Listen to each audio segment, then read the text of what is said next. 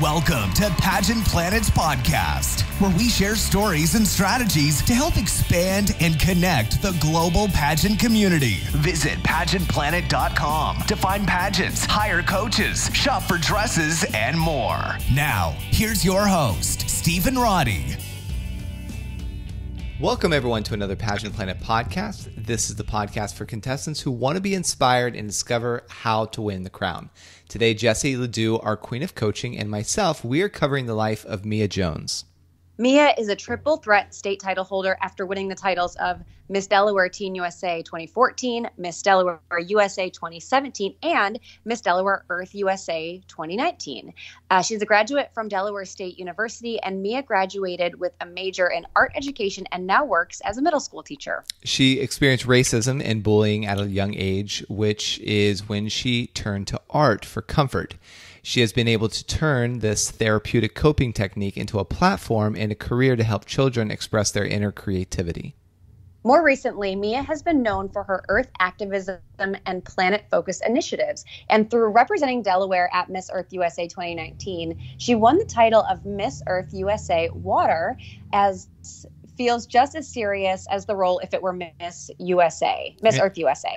And she enjoys styling and coaching pageant beauty queens in the Delaware area at Cecil Boutique. She thrives on not giving the dress to win, but giving the dress to the winner. And let's learn more about Mia. So growing up, most kids don't admit to liking school, even if you're good at it. And this was the same for Mia, but in very different circumstances than you would expect. Yeah, so after her mother would drop her off at a bus station, Mia would wait until she left and then run and stay home for the day. And we still see how oppressed people of color are in today's society, and Mia was a victim of this oppression as a child. This bullying affected her badly to the point of suicidal ideation. And at 16 years old, she thought her life had to end because she didn't have friends. Her peers would continuously put her down and tell her to leave them alone. And what other choice does a teenager have? And sometimes teenagers, they don't see other choices at the time. And Mia was at that point, but there are so many other options. Yeah, kids are so cruel. Like, you hear them out on the playground or in school, or you see it, like, the words they say to each other are horrible. Like, I mean, I remember even just looking back on things that, like, my friends did, and even some of the things like I did, and then things that other people did to me, and I'm like, it was crazy. And so I could only imagine some of the things that, well, I don't even think I could imagine, you know, because it's just a whole different level of what someone like a black woman goes through versus like me being in nowhere, Ohio, and, you know, being white. So, but I think, sorry, Stephen. No, go ahead. I think that, like, I am not one of those people that look back on high school and think those are the best years of my life. In fact, I love to forget those years. They were so formative for me as a person, but they were not enjoyable. And I know there are people that look back and they treasure those days and are so special to them. But I would argue that most people don't feel that way. So if you are a teen or a contestant that feels like they're kind of trapped in their current circumstance, it feels like forever when you're in it. But now, being in my early 30s, looking back, it was like, okay, why did I stress that so much? Why did I take everything they said so personally? When looking back, I just feel like I grew so much, and I'm so proud that I didn't allow that to the negativity of others and the bullying and all of the exclusion that I went through. And I know other people listening and like Mia have experienced. So there's light at the end of the tunnel, and there are options, and you are not alone. And it stinks that people are like this, but it's the reality. Yeah. And I'm going to say a dogmatic statement, but yeah, it's really challenging to be dogmatic in this particular situation. But I found that people who say like, oh, high school is the best years of your life are people that don't have big enough plans that carry them anywhere outside of high school.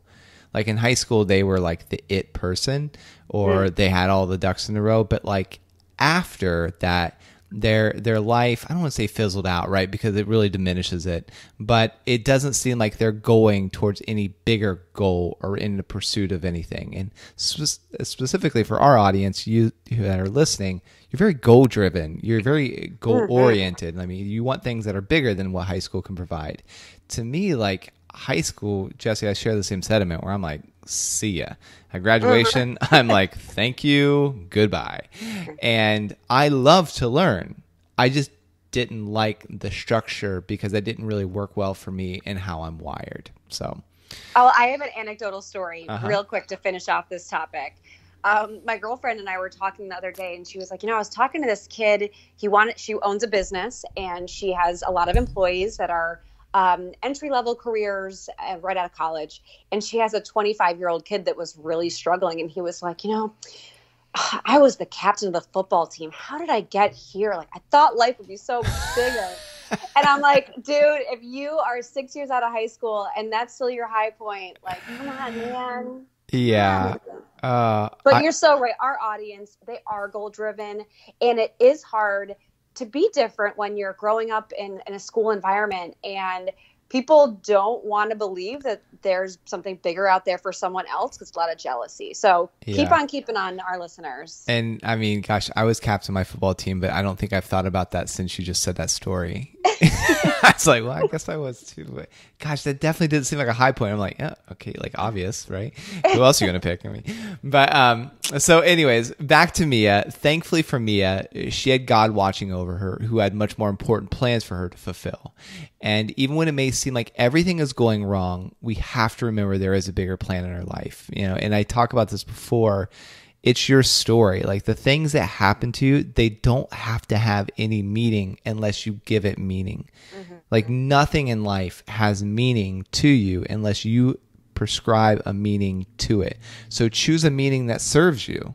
If somebody does insult you, say, no, they're probably intimidated or by my beauty or by my skill, and let that run with it versus you creating the story that you're inadequate and that somehow that person is better. Yep. And Mia was a lover of dance at Newcastle Dance and Music Academy and had been dancing since she was just 3 years old and danced all the way till she was 18 years old. And that's where Mia identified with art therapy in the forms of art, music, and dance. And it was a great means of expression for her during a difficult time. Yeah. So Mia was an honor roll student at App Oquinamink High, where she was a dynamic understudy all through school. At one point, Mia wanted to open up a spread of dental offices, but her heart was beating in another direction. And fun fact, that was actually after high school, I thought the same thing. Like, oh my gosh, like what if I did a franchise of dental practices? Because my cousin was a dentist. And so I went to school to be a dentist for a semester. Yeah. It's rare that I hear a fun fact about you that I didn't already know, but that one takes me by surprise. Yeah, and then I transitioned and I went into the ministry, and then somebody told me like, "Oh, you just got it confused. God was saying the ministry the whole time, but you thought he said dentistry." I was like, "Oh, that's cute." Yes. So for Mia, she attended Delaware State University, majoring in art education, the obvious perfect choice for her. And she was a member of Alpha Kappa Alpha sorority and the National Society of Leadership and Success, which is Sigma Alpha Pi, the Limitless Fashion Club, and also worked as a camp counselor at her home Cornerstone Church. Mia's life turned around when she realized that her journey was not meant to be over when she was 16 years old. She had talent, her education, and her story to share with others. This is when she found out about pageantry. And after the lowest points in Mia's life and mental health, she knew she needed to find a way to feel beautiful again. And this is when she joined her first pageant, Miss Delaware Teen USA 2014. Her aunt was Mrs. Delaware United States in 2002-2003, and her cousin started competing in the America system, but didn't think she could do this. And to her dismay, she won Miss Delaware Teen USA 2014 on her first try. So it was like, I'm going in here. I don't think I can do this, but whatever. And then she won. Especially like one of the biggest pageant, like competitive wise, right? One of the biggest, sure. Oh gosh. So Ashley Coleman, a DSU alumni who was both Miss Teen Delaware USA and Miss Teen USA in 1999, was an early inspiration for Mia and was her interview coach as well. So Stephen, here's a pop quiz. Who crowned Ashley Coleman? And I'll give you a hint. We just did a podcast on her. Gosh, when you say just, like, Amani? No. Oh, okay. I don't remember. Oh my God, Vanessa Lachey. Oh, got it. Vanessa Lachey. Okay, yeah. Yes. So I didn't start. I mean, I really didn't start watching pageantry until 2009 when the company started. Mm-hmm. And that's why I was like, okay, I got to start focusing in here. So like Katie Stam, Kristen Dalton, like. That was your first wave. Yeah, that was my first wave. So before then, I was in high school and I was like, that's on. Okay, I'll watch it. And like, let's see how pretty the girls are. That was my extent. And then, of course, my story. But yeah. So I did not know that, but Vanessa Lachey makes way more sense. I was not even sure what I was thinking about Imani, because I'm like, gosh, we haven't, like, it wouldn't be Zozabini or Chesley. I mean, because like we just interviewed them, but yeah, Vanessa, that makes way more sense. Mm-hmm. So Mia went on to represent Delaware at Miss Teen USA, and she placed in the top 15. Hot dog. Mm-hmm. And what was happening in her life? She was only being herself. And maybe this was the power she needed all along. These first few pageant experiences really empowered her to share her story and educate others about suicide and depression awareness. Only 3 years later, she competed in Miss Delaware USA 2017, a pageant that wants their state title holder to be one of the top grown-up and mature women. And Mia competed in interview, swimwear, and evening gown, and her style just rocked the stage. She came out with an electric lime green 2-piece bikini and was able to change into a more sophisticated look wearing a floor-length toga style, kind of flowy one-shoulder gown. Okay, can you describe what a toga gown is? Yeah, so basically, you think about Grecian time.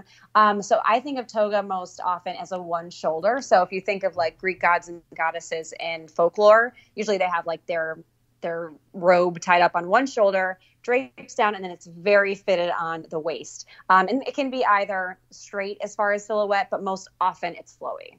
Got it. Oh, and by the way, I'm going to do a plug today. Today's podcast is unofficially sponsored by Jessie Ledoux and her new fashion blog, which is Through This Together on Instagram. So at Throw This Together. She has a lot of cute outfits and like really witty writing. And so you all should go follow it.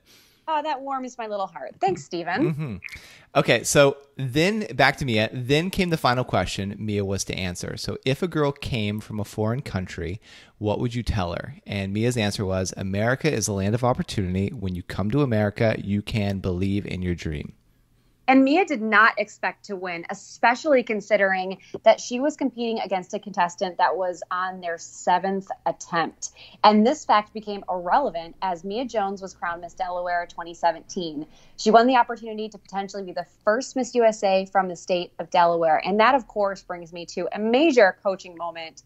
And one of the best ways to stay in a clear and focused headspace during your pageant is to not look at the qualifications and experience of your competitors, because everyone comes from a different background, level of experience, and these things do not determine how a contestant will perform in this pageant. And remind yourself of the top 5 reasons you're meant to be the title holder and focus on showcasing this to the judges. So instead of saying, well, this person's competed 7 times, I mean, my gosh, they must definitely be more prepared than me. Instead of thinking that way, say, okay, I'm going to write down, when you have any feelings of insecurity, I want you to write down the 5 reasons you would make a fantastic title holder. And that should just become your mantra to pick you up when you find yourself competing in your mind with these other people. You have something magic.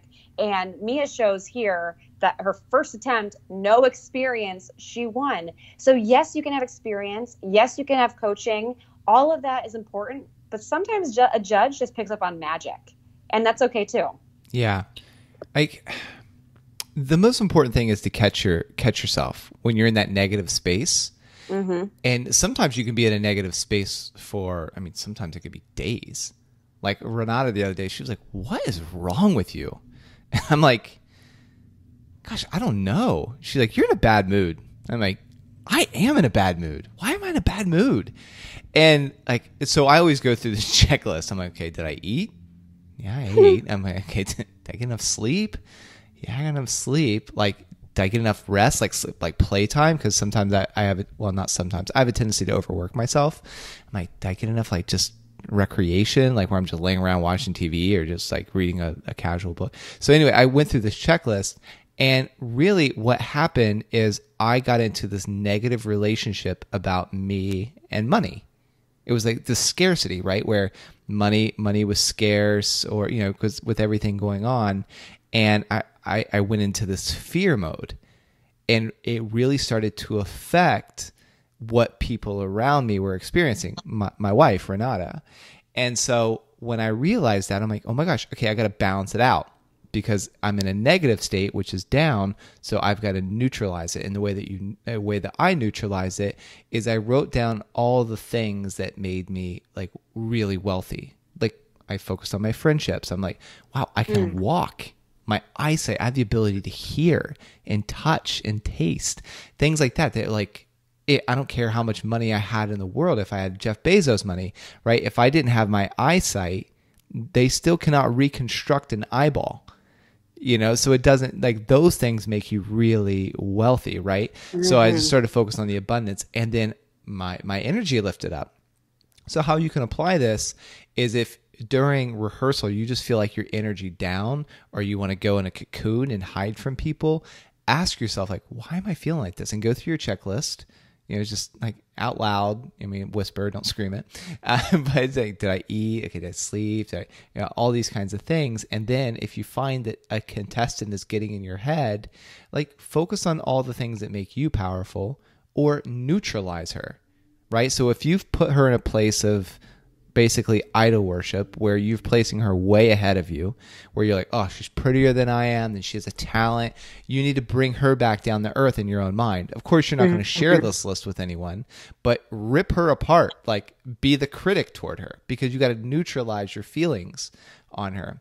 And I actually did this with one of my mentors that I looked up to so much that I was to the point where I started to like kind of idolize him, and it was an unhealthy relationship between he and I, because I'm like, he could do no wrong and all that, and then I had to neutralize it. So I'm like, here's all the things I do not like about this guy, and like, here's all the things I do not want to be like him, and really it neutralized us out so we could be back on an equal playing field. So if he said something, I'm like, I don't agree with that. Whereas before I'd be like, okay. And I was scared to speak my voice, speak my truth. So whatever he said, I would just, okay, yeah, let me try that. And even if I didn't want to. So that really helped me, and hopefully it helps you listening. Well, and to build on that, to make it more pageantry focused from my perspective, I would say, one, like Steven said, don't verbalize this to anyone. If you are at that point, like, this should only be reserved for when you really feel like it's getting you into a negative space to be comparing yourself. Because if you're just doing that and you still feel confident, and then you're breaking people down in the process too, it just is going to be toxic for your confidence, for how you're approaching pageants in general. So this is like a really extreme standpoint. If you find yourself really getting down on yourself, yes. And then again, like we just said, don't verbalize it, because you never want to be known as a contestant that is a sore loser. Because if you do this to the point where you don't think this person has value, and then they win and you verbalize it, you're going to think, okay, well, why the heck did they win? They didn't deserve it. They don't not this, they're not this, they're not this, they're not this, which is not the case. You've just done this as a tactic to avoid psyching yourself out. So very important to keep it to yourself. And again, only in extreme circumstances do you want to pick people apart like that. Usually it's like a counterbalance where, okay, what's one strong thing that they have? Okay, what's one strong thing that I have? So you want to be cautious in that respect, but it definitely has a time and a place. Right. And that's the whole thing. You use it to counterbalance, because here's the thing that happens, Jesse, to your point. So there's also been people in my life that I just do not like. They just get on my nerves. They've jaded me. They've done all those things. So they were in extreme negative. So in order to, because you want to live life neutral, right? Like that's, I mean, life seeks balance. You have men, women, north, south, east, west, positive, negative, all those things. So life seeks balance. There's always a balance. So if you find somebody really in the negative that you just don't like at the same pageant, right? And then they have a tendency to bring your energy down, and you don't want your energy to be affected by them.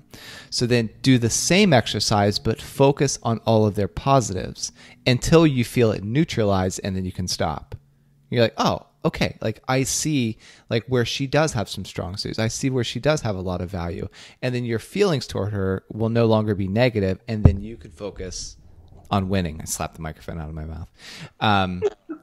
But yeah, so that's how you use it. Yeah, definitely, because if you're in that negative space, I don't want to say you're not going to win, because I'm sure there's people who's won in a negative space, but your experience definitely will not be as enjoyable, and you will reduce the likelihood of winning, because you hear all the time in pageant interview, judges don't remember what you say, but they always remember how you made them feel. And if you go in there with this negative attitude, they're going to pick up on your negativity more than what you say. Definitely. Completely agree with that. Cool. All right. So this is always a great reminder, to kind of wrap this up here, not to look at other contestants' previous pageant experience. It will always psych you out, and it does not determine the results of the pageant anyways. So it's a wasted activity. Mm-hmm. So Miss USA 2017 was held in Las Vegas, Nevada. And for the first time since 2003, the pageant would not have a top 15 or a top 20 like it has in years past. Instead, the semifinalists competing on the final night would be a group of just 10. And unfortunately, Mia did not make this small group, and Cara McCullough of District of Columbia won the title that year. So Mia took her efforts and pageant experience to the Miss Earth USA 2019 pageant.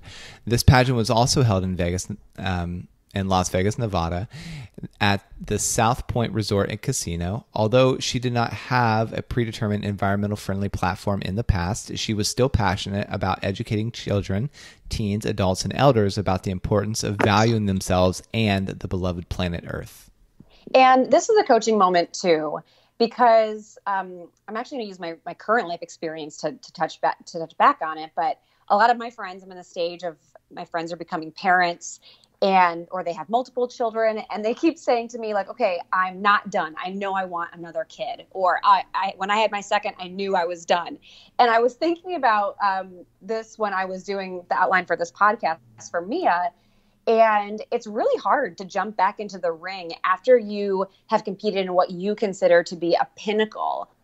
Miss USA is definitely something that a lot of people consider a pinnacle pageant, where that's the peak of their experience. And for Mia, I always commend someone that puts their hat back in the ring. And I can relate, because when I competed for Miss New York America, I felt like I finally hit my strength and my stride with competing in pageantry. I was like, I'm not done. And that's why I explored Miss International. So if you are competing, or you just competed and you aged out or whatever, really do some introspective focus and think about, like, are you done? Like, I know in my life, I am done. I have given pageantry from a competitive standpoint everything I have. And that's why I'm on the coaching side. But I know people today that are like, I would love to compete again. They love that aspect. So do some introspective thinking and explore other systems. If you feel like you have more to give, it's okay. If your pinnacle system either is aged out or you've competed already, like, give it another shot. But you know in your heart if you're done or you're not. Yeah, love that. So remembering her inner power and strength, she strutted away to the top 3 and won highest score in evening gown. Placing second runner-up earned her the title of Miss Earth USA Water. Using this opportunity, she wants to promote respect for the planet and animals and people that live there. And Mia's pageant and educational skills have earned her a successful career both inside and outside of modeling. She received a Bachelor of Arts in Fine Arts and plans to become an art therapist, and was working as a 4th grade teacher. And she enjoys teaching the students all the things they need for their education, along with being the drama coordinator. She may want to open up one of her own community centers for fine arts one day, and she has come a long way from wanting to open a dental clinic, that's for sure. And Mia was also awarded the title of Giovanni It Girl Ambassador out of over 10,000 entries, which is a huge accomplishment. And this opportunity allowed her to graduate from school with much less debt than she would have expected. And currently, she is being sent dresses to take photos in, do videos, doing lives on social media, and this is the job she will likely never give up. I mean, who would? Yeah. Mia also fills up her time as an assistant director for the all-star recreational cheer team, Lutz Cheerleading Academy, dealing with uniforms, girls, and training. In her decade of pageant experience, Mia has mastered the perfect runway walk and is happy to share this knowledge with her clients. She's taking her years of experience to teach other women how to find their inner power and use this to win pageants through legacy pageant consulting. And then think about the journey of someone who at one point in time, not too long ago, didn't see value in themselves, is now teaching other people how to find their value. So powerful. Yeah. I heard it said once, this was by my first mentors in business. They said, the thing that you challenge, that you struggle the most with, you will become the best teacher at. And I'm like, I've really taken that to heart over the last, they mentored me when I was around between 20 and 23. So like 15 years, really. And you see it. I mean, it's true. But currently, Mia is working out of Cecile. I think it's Cecile Boutique as a stylist and modeling coach. She does a lot of virtual appointments, especially now, naturally, with the girls as she resides in Florida. And she still loves helping the boutique since the owner is also her pageant coach, which is like, as a pageant coach, that is such a natural tie-in to do a boutique. I wonder why more coaches don't do it. Right. And I think, again, a mini coaching moment here. So we just said that she is a pageant coach herself. And then she also has her own pageant coach. So a lot of people, I can hear some naysayers like, well, if you're so great as a coach, why do you need a coach? And I would just say, like, be a student of life. Never stop learning. And just because you can guide others doesn't necessarily mean you can apply that skill for yourself. I know that I've helped brand hundreds, maybe thousands of contestants over my 5.5 years with Pageant Planet. And when it comes to branding myself, it's still the hardest thing that I do because I overthink and I think of all these avenues and I'm never satisfied. So having someone else in your corner, even if you consider yourself an expert to someone else, is just so nice. So never write off the opportunity to have insight from someone else or an expert or mentor. Yeah. So valuable. So valuable. People literally hire me to consult for their businesses, but then like with Pageant Planet, I'm too close to it. So then I hire consultants to say, okay, could you tell me what I'm missing here? And then they tell me, I'm like, oh my, so obvious. And how the calls are ran, right? Like, right. You all consult me on a weekly basis. All right. So Mia enjoys traveling around the United States into tropical destinations for leisure and modeling work. And she still enjoys meeting up with the Giovanni It Girl family that helped her when she was going through college. And she's currently studying for LSAT to get into law school for family law, foster care, adoption, divorce, and child support. Wow. Yeah, and even after competing in the Miss Earth USA pageant, she's still young and eager to potentially compete in another system. And perhaps Miss World America or Miss Grand America will be where she takes home the national title. We'll have to see. Wait and see after she passes on her current title, which is planned for August. So you can follow her on Instagram at _Mia Imani, and where she will continue to inspire her audience about one important life lesson. They told me I could never be anything, so that's why I became everything. And in her own words, Mia says, always tell your full story. They get a well-rounded part of you. Tell your whole authentic truth and be who you are. I look back at Miss USA and I wasn't fully aware of who I was or what I should have been doing. And I went into Miss Earth USA saying my whole story and truth, and that's what helped me do so well. Showing up authentically you, as cheesy as it sounds, will always win. If you would like to be a featured contestant for our next podcast, create a contestant profile with all of your information, hidden facts, and what makes you special. Then email support@pageantplanet.com with the title, podcast feature, so that we can review your profile. We will let you know after you submit if you're scheduled. So also a special shout out to Maria Giorlando for doing the research, and thank you for listening. And if you've received any benefit from this show or for ones previous, please consider giving us a 5-star review, especially if you've been listening to us for weeks and months. Like, take a moment, give us a 5-star review, because it might seem like a small action, but it really does help us keep the show going. So until next time, take care. Want to become a part of pageant history? Create a free contestant or business profile on pageantplanet.com to unlock hidden features and connect with other experts throughout the world.